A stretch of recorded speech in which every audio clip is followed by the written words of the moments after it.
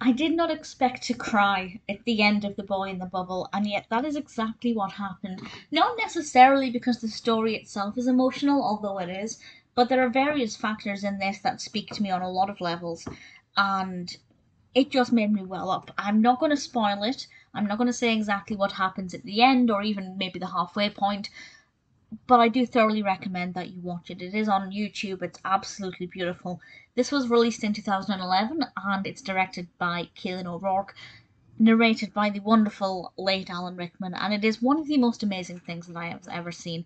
This caught my eye. I saw the poster artwork on Letterboxd and I thought, alright, this looks like something that is going to be targeted at Tim Burton fans. The style of animation is not 100% exactly like Tim Burton's style, but the characters do have quite long, spindly limbs, they do have quite large eyes, and the font used in the opening titles is the same as that's used for The Nightmare Before Christmas. So straight away, if you're a fan of Tim Burton, you are going to love this, and it definitely has that kind of vibe. I'm not going to compare it to any of Tim Burton's works because I don't know if the director, well, I don't think you could create this without thinking of Tim Burton's works. There are too many similarities, but I don't want to compare it because that's not fair.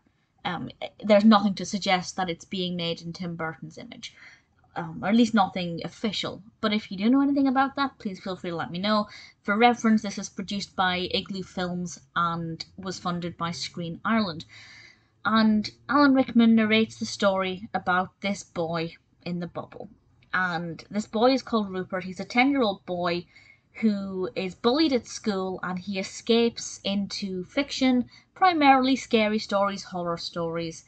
And one day there is a girl at school who catches his eye, and we clearly see that he loves this girl, and there's this beautiful moment. I don't want to go into too much detail, but the animation for this is stupendous. It's utterly gorgeous.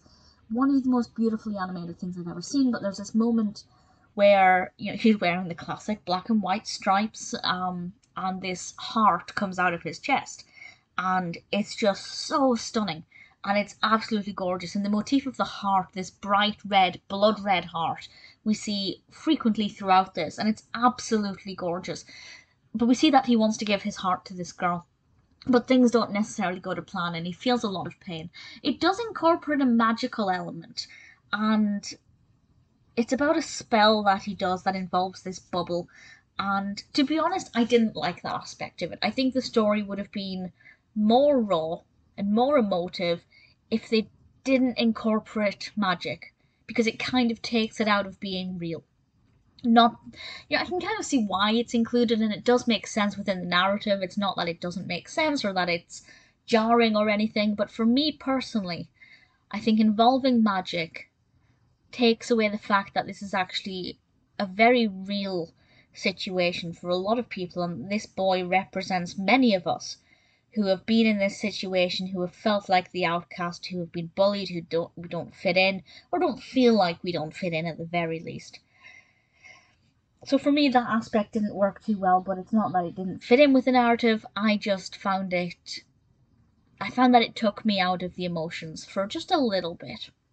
But considering this entire thing is about 8 minutes in length, it's 8 of the most beautiful minutes I have ever spent watching anything. Obviously, the narration is absolutely gorgeous. It's told in rhyme, and I love the fact that they're not all end rhymes. Some of the rhymes are mid-sentence and it flows so beautifully. It scans gorgeously. It's absolutely stunning to listen to. And then you have this ridiculous animation that goes with it. It is one of the most beautifully animated things ever. Everywhere you look, there are Gothic emblems and, quite frankly, quite a few nods to Tim Burton's films. I know I said I wouldn't compare it, and I'm not going to compare it directly, but you could play bingo with how many Tim Burton-esque things are in this. I don't think it's unreasonable to say that the director has been influenced by the works of Tim Burton. And rightly so. Tim Burton is my all-time favourite director, artist, etc. I absolutely love him, and of course that's what drew me to this. And of course the fact that it's narrated by Alan Rickman. I feel like my life has been more enriched for having seen this. The emotional journey I went on this on with this was wonderful. And the reason, as I said, I kind of cried at the end of it is because it spoke to me, and I felt for Rupert. And then you're presenting this that's narrated by the wonderful late Alan Rickman, and you have this gorgeous imagery and this beautiful animation that does remind me of Tim Burton, and I do love Tim Burton, and it did make me emotional. It's absolutely stunning. It's one of the most beautiful things I have ever seen. If you watch just one film today, this week, even this month, if you have 8 spare minutes, please watch The Boy in the Bubble. From start to finish, it's breathtakingly beautiful, gorgeously narrated. The poem scans beautifully.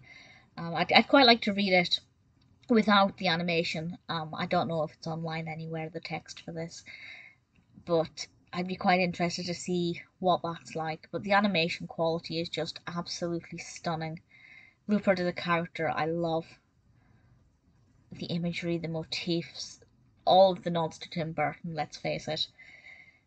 It's absolutely gorgeous. The Boy in the Bubble caught my attention, and I'm so glad it did, and I'm so thankful to Kealan O'Rourke for creating this, because I feel better for having seen this. Please watch The Boy in the Bubble. It's absolutely stunning.